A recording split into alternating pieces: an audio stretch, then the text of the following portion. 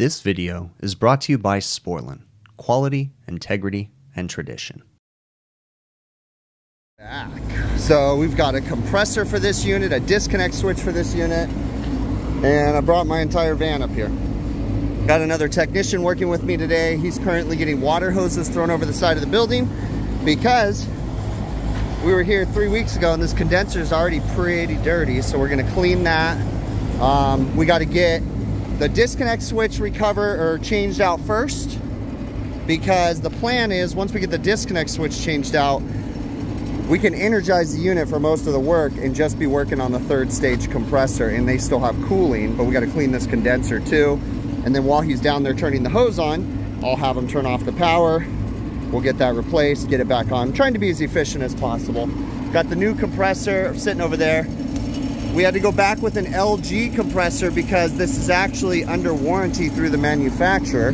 So we got to use their compressor. I would have rather put in a Copeland and be done with it, but got to do what you got to do when it's under warranty, right? All right, so we're changing this guy because potentially it had a loose connection causing an overheat situation. It's charred, and I don't want to trust the internals of that guy. Got a new one. They went back to the old manufacturer, ABB. So we'll get this guy in. Now this is just an 80 amp safety switch. This does not have any overcurrent protection. It's just a switch. Even though it says 80 amps on it, that's just the current that it can handle. Same thing with the big giant square D ones that they had in here. Those were not overcurrent. They look like circuit breakers, but they're not. They were just safety switches. So we're gonna get this guy swapped out. Now this does have some burnt wire right here, but there's extra wire in the unit, so I'll be able to pull it out. You always wanna leave extra as long as it's not gonna be a potential electrical hazard, like it's gonna rub out or anything. I always leave a little service loop, so that way in this situation you have extra wire. Now I already verified that we don't have any power, but I'm gonna double check just one more time. But we are safely shut off and locked out downstairs. Nothing, and we'll go to ground real quick. Nothing. I'm checking to the wire because I already loosened the terminals. Nothing, no voltage. So we're good to go. Good to unhook. Now this is a DIN rail mount. It has a little clip you pull off on the bottom. Same thing on this one. Okay. So this guy, like I said, we have extra wire, so we're going to pull the extra down, cut back the burnt spot. I'd say about right here should be good. Yeah, it's nice and soft right there. That's about right. That's the bad spot right there. So make sure you don't nick the wires. Yeah, it looks good. That's why I don't go all the way through the insulation. I kind of break it off by hand for the remainder. Smashing the wire down, but I'm not going to torque down on it because I'll use a torque driver for it. If there's even a torque spec on here, I'll have to see. All right, so it says to set the torque driver at 18. So I'm using the WEHA torque driver.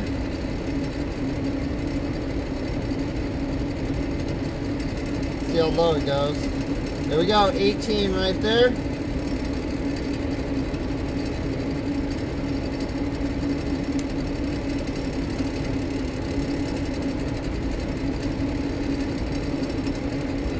Let's go ahead and torque this guy down. Now it's a ratcheting, it tells you when it's tight.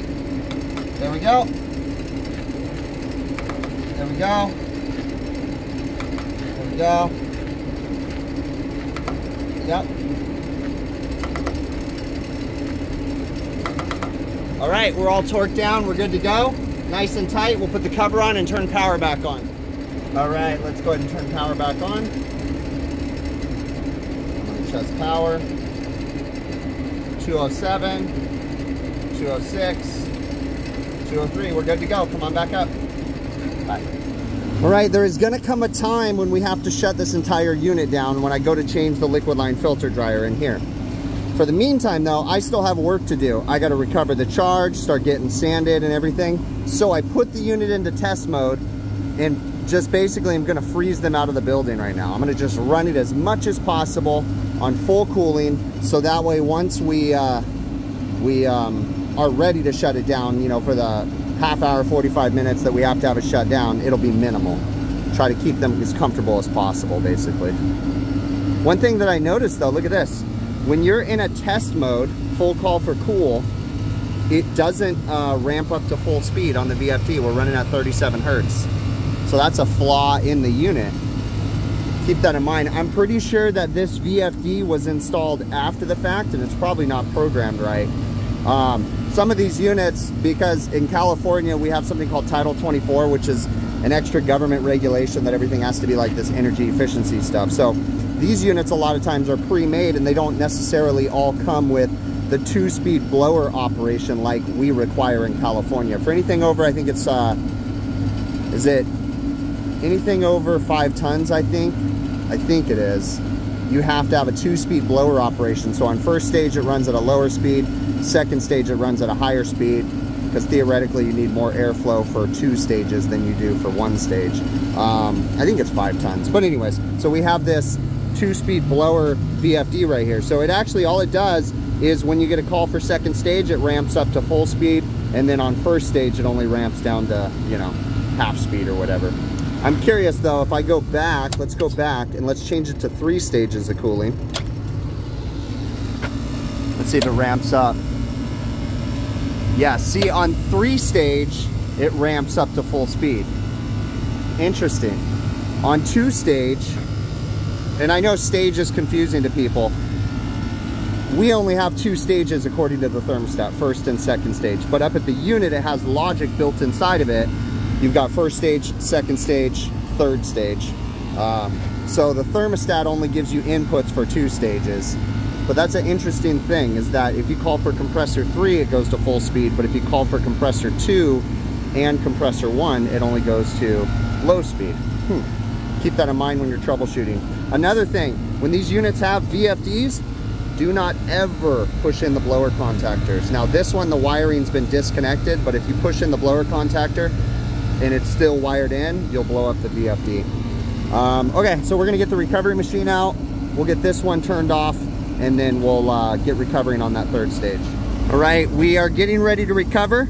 I used the HVAC School app and calculated the total fill weight based on the ambient temperatures and the density of the refrigerant and the size of that tank.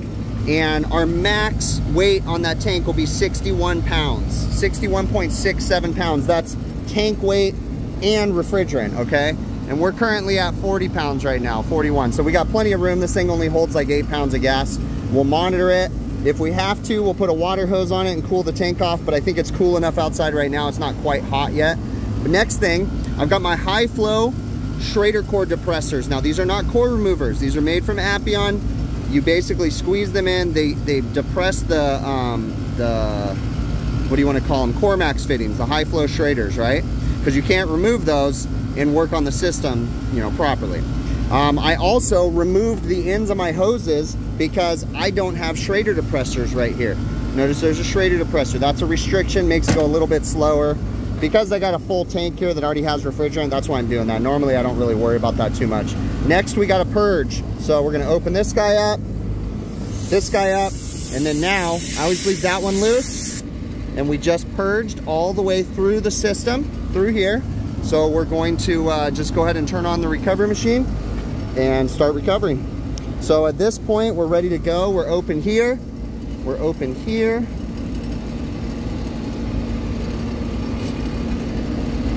What's leaking? Something's leaking. There we go. All right. And then go ahead and start on that guy. And we're recovering. Just keep an eye on it, making sure that we're not going over the max charge, because we don't want to create a bomb in the back of our vehicles when the temperature outside gets to 110 degrees and that tank temperature gets to above 130 degrees, then you could potentially have a catastrophic rupture. So we don't want that to happen. So, well, actually, I guess it probably would take a little bit more than 130 degrees, but you've got your rupture valve right here. So, all right. So we're gonna let this recover. It'll take a little bit. We're gonna start sanding everything up and just kind of getting ready. Oh, that's why. Okay, never mind. I was tripping out because it said low pressure for compressor 3, and I was like, but I disconnected the high pressure control, but the system pressure is just low. That's why. Okay, I was thinking they had a problem there. We are at the point where it's time to start brazing. Now what I'm going to do is we're going to shut the unit down and do the dryer first, so that way we can put the cover back on and start the unit back up. We can braze this compressor all day long with power on, but I've got condenser fan motor running over here, right? So we don't want that. So we're gonna go ahead and take this unit out of test mode, and it's actually calling for 3 stages of cooling right now. So we're gonna go ahead and turn it off. And then notice that when we shut it off, you don't hear these other compressors bypassing. See, this one, when you shut it off, it starts making those weird squealing sounds and screeching sounds. It's an LG thing. It's just, in my opinion, gone off an internal bypass way too many times, and it damaged the pressure relief inside. I don't know what LG calls theirs, but anyways, they can lose efficiency that way too, because under high pressure situations it starts to slightly bypass, and then you lose compression ratio and just lots of issues. But anyways, so we're gonna get this cover pulled off and try to get this dryer swapped out. I've got nitrogen ready to go and actually already sweeping through the system. All right, so they came to their senses and decided to start using Sporlan catch-alls for their OEM dryers now. So that is awesome. Got some Viper heat blocking compound on there to protect the dryer, even though this has the extended connection, so that's cool. Made sure that I traced out the proper lines to make sure we got the 3rd stage all the way back. I went ahead and cut it out because we got a lot of room in here. So I'm gonna fit this guy, get it clamped, and we're gonna get it brazed in.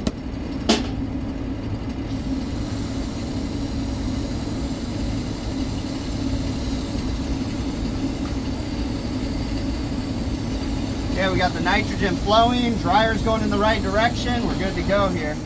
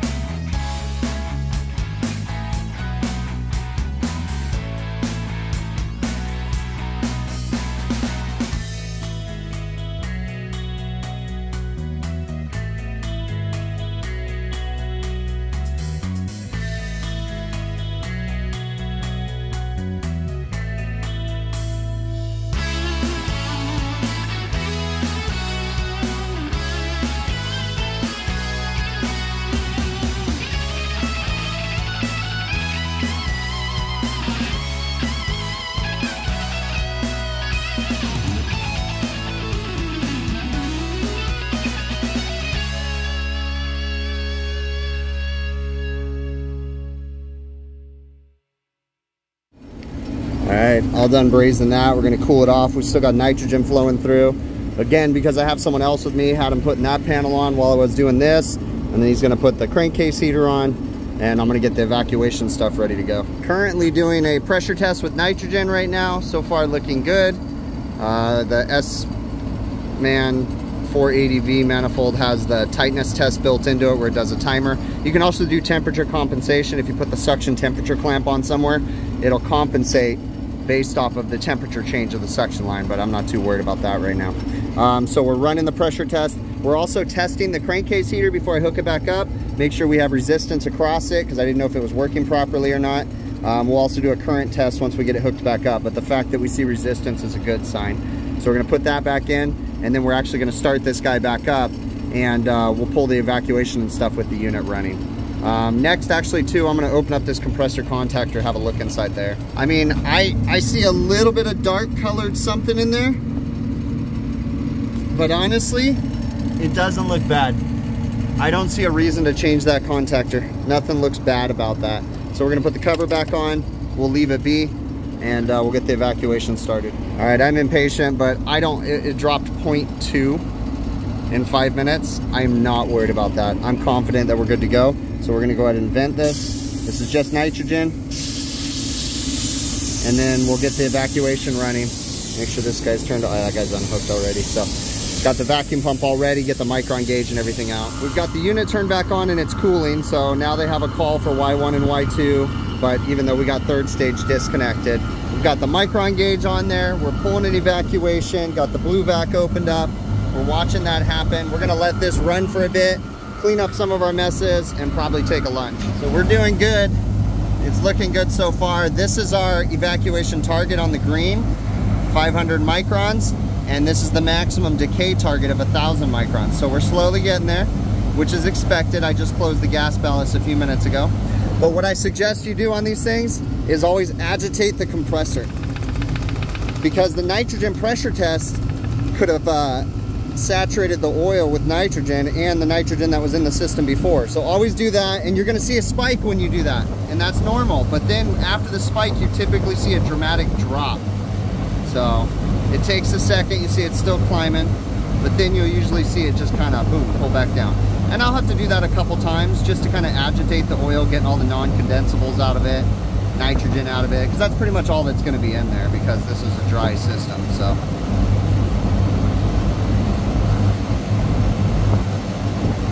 there's that drop now. Notice you're seeing the drop come down. And that's pretty typical. So I like to do that a couple times, agitate it. We also have the crankcase heater running on it too. So now this is a warranty compressor, so I got to return it. Now I don't think they're going to want it back, but you always assume they're going to, right? So if you didn't already know, as long as you don't have gobs of solder, you can actually get these plugs back in if you use a Phillips head screwdriver, and when it pushes in the middle, it compresses it, and then it's back in. So I got them both back in, and you know, that should be more than enough. That way they can do whatever they want to do if they do ask for it back.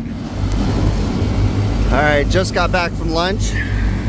Measure Quick is telling me to isolate the system so it can go into decay. So we're gonna close this, close this. We are now in decay mode, and it is going to give me a pass-fail on decay here in just a minute. Now you see, if I zoom out, it seems like it drops straight down. That's because I went to lunch. Like, it passed the decay test. So it uses the algorithm to tell you, it uses the algorithm to tell you that it actually passed. So that's cool, perfect. So we know where evacuation's good. It's currently at 439 microns and rising, but it basically just looks at the rate of rise, and it calculates that after so much time it won't be above 1,000 microns. I like that about the digital stuff, because you don't have to sit here and wait. So all right, we're gonna get this thing shut off and get ready to go ahead and charge this guy up. All right, I have got it charged up and everything is running. All 3 compressors are now running. They've been running for about 10 minutes. I'm all probed up with all my probes. So let's scroll on through here. So first stage, did I just lose? Okay, yeah, first stage, subcooling's about 15 degrees, but remember we're using discharge pressure, so that can kind of skew the numbers a little bit. I don't see anything crazy here. Superheat, you know, where I'd expect it to be. Second stage, superheat's a little bit high, subcooling is a little bit low. We might need to look into that a little bit. It might be a little undercharged for the second stage. But let's go to our third stage, because that's the one we changed the compressor on. Superheat's 14 degrees. That's, I mean, not too bad. The expansion valve's still kind of ranging. Subcooling's about 17 degrees. Nothing too crazy. Let's scroll on over. It's about 86 degrees ambient right now. Discharge line temp is relatively decent at 163 degrees.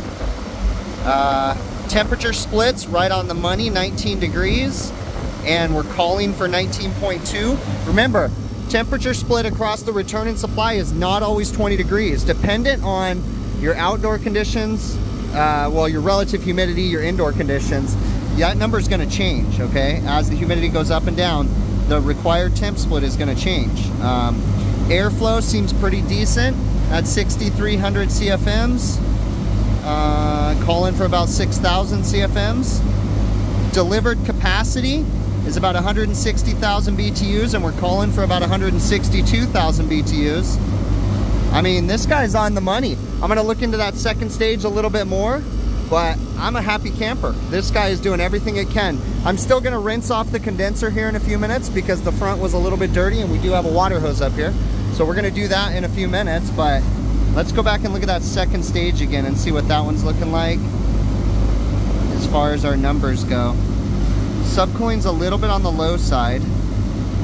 They don't really go off of subcooling on these guys, but if you basically look at what the first and second stage, or first and third stage are doing, this subcooling's a little bit low, indicating to me we might be a little bit undercharged possibly. All right, we are back up and running. Everything's put together. We're just gonna rinse off the condenser real quick, which it's not really dirty enough, I think, to affect too much on the operation. But this unit's back up and running. They should be happy. This compressor was covered under warranty through the manufacturer.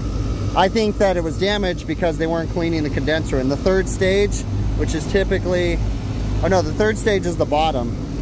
So the bottom half of both sides. So actually the second stage is the one that usually has the most problems because it's the hardest to clean up at the top. But that's pretty much it. Everything else on this unit's working. All the condenser fan motors are working. All is well. So we're gonna put this door back on, give this side a quick rinse, and that's it. We're gonna give the customer the keys. We got the new disconnect on. Everything is good. For whatever reason, I lost the first part, like the first footage for this video. So we originally went out there and actually had another technician out there. The technician was out there. He diagnosed the unit, and he was out there cleaning it. And he noticed that the third stage compressor actually and the first stage compressor were both making a really funny noise when they were running. But he went ahead and cleaned up the unit, and the first stage quieted down, but the third stage was still making the noise. So where my footage actually started, that for whatever reason I lost, was me going out to double check the diagnoses of a failed compressor because it was under warranty. We wanted to make sure it was 100%. And I went out there, and the compressor ran. It runs fine. But what I noticed is that whenever the head pressure would get kind of high, the compressor would start to bypass internally, like a pressure relief was letting go, but it wasn't even that high. And you could hear like an audible high-pitched squealing sound, like gas was bypassing in the top of the compressor, but it wasn't even that hot. So we condemned the third stage compressor because of that. Now, it was still running. It just wasn't operating and pumping efficiently. The compression ratio was all messed up. And that's the footage that I lost, but you saw when I came back. Now, the other thing I noticed was that the unit also had a bad disconnect switch, because when I was double checking the diagnoses, I started checking voltages, and I noticed that like one of the compressors had really weird voltage, and then I traced it back to a failed disconnect switch. So I was able to get it running in the meantime, and then I came back out and we changed the bad disconnect switch and the third stage compressor. So that's where the video took off, basically, and you saw that part. You know, when I'm going through these, I know it may seem repetitive, you know, recover the gas, change the compressor, purge with nitrogen, you know, all that stuff, change the dryer, all that stuff. But I mean, I think it's important for people to realize that it almost needs to become a routine when you're doing that stuff. You know, it sucks having to bring my entire van on the roof, but it is what it is. That's how these jobs work, right? So you just go through, obviously, brazing with nitrogen as much as possible. Now, I'm not going to pretend like I'm this perfect service technician that does that every single time. I don't, okay? I try my best, but there's times that I don't braze with nitrogen, but there's also times that it's almost impossible to braze with nitrogen. Are you working on a capillary tube system? Trust me, try brazing with nitrogen on a cap tube system. It's just a pain in the butt. Because of the pressure differential created by the cap tube, you can't really flow the nitrogen low enough to not create a pressure drop across that cap tube. It just becomes a problem. Pump down refrigeration systems can be kind of tricky to braze while having nitrogen flowing through the system. So it's not always practical that you're going to flow with nitrogen, but on a compressor change like this, sure, I'm going to. Now, as far as this compressor, I think that the compressor was internally damaged simply because the customer doesn't do routine maintenance. They constantly run really, really high head pressure. It damages the internals of the compressor, messes up the oil in the compressor, and causes issues. Now, this one also had an electrical issue because that disconnect switch was starting to fail from a loose connection, of which I temporarily tightened, but I still didn't trust the internals of that disconnect switch. Surprisingly enough, the disconnect switch is what took the longest to get, but I didn't want to come back out and do this job until I had it. So that's why it was a 3-week time from when I mentioned in the video that we were out here cleaning the condenser 3 weeks ago. It took me 3 weeks to get that disconnect switch because it was on back order for whatever reason. But once we got it, we went back out. But again, you know, it's just about trying my best, right? I am absolutely not perfect, but I'm going to try my best to go through there and make sure that this system is operating as best as possible. Flowing with nitrogen, protecting our dryer and components with the heat blocking compounds or wet towels, that kind of stuff, right? Again, just try your best. So we went ahead, we got it back up and running, and honestly, I think this was done back in August and we're now in November. So everything's been working fine, other than I'm pretty sure we had to go out and clean this unit again since then. But, you know, it is what it is. So I really, really appreciate you making it to the end of the video. Thank you so very much for all the support. Let me know with some feedback down in the comments what you think. And if you haven't already, please consider subscribing to my website, hvacrvideos.com. You can help to support the channel if you're interested in doing so by going to truetechtools.com. Use my offer code BIGPICTURE, one word. When you use that, you get an 8% discount on majority of the items on their website. Then I get a small commission from that. There's a few things the discount code doesn't apply to, but it's a great way to help support the channel. Of course, going to my website, hvacrvideos.com, merchandise available on there. You can support the channel via that way. Also via Patreon, PayPal, YouTube channel memberships. But really, the easiest way to support this channel is literally just watch the videos from beginning to end, okay? Again, thank you so very much. I really do appreciate you, and we will catch you on the next one.